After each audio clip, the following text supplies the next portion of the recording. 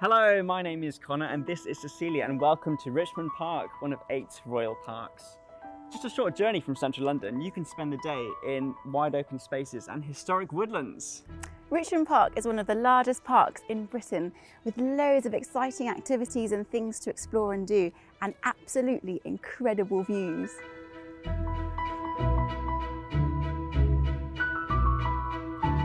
One of the best spots is Henry's Mound, the highest point in the park. From here you can enjoy a 12-mile uninterrupted view into the City of London and St Paul's Cathedral on one side. I can see it. And on the other, the beautiful Thames Valley River Basin. On a day like this, the views are absolutely incredible and awe-inspiring.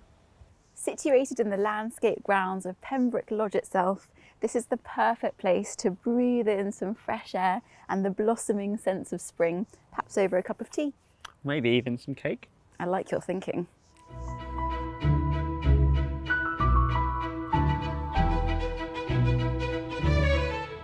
Nestled away in this Grade 1 listed landscape is also the Isabella Plantation. A 40-acre woodland and ornamental garden bursting with colour and life, it's home to some amazing plants, trees and shrubs, including a national collection of azaleas. The plantation is at its best in the spring and the autumn, but also the perfect spot for a joyful summer picnic.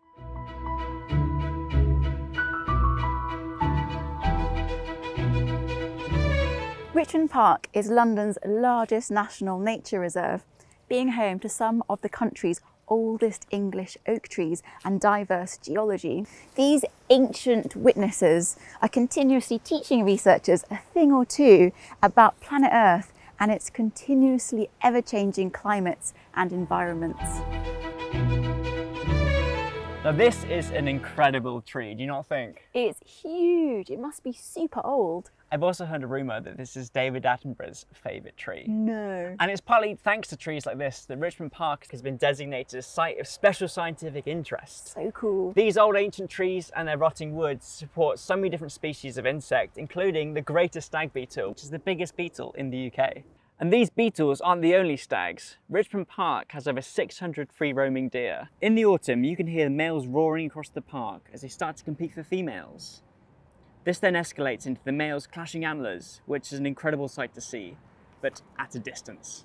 That's right, it's really important to remember these are wild animals, so it's always best to keep 50 metres away from them and never approach them, especially with food.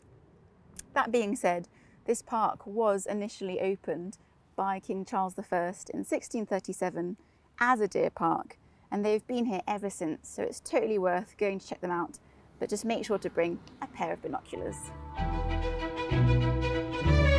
So as you can see, there's so much to explore and there's so much to do here. Come and see it for yourself. Let's go.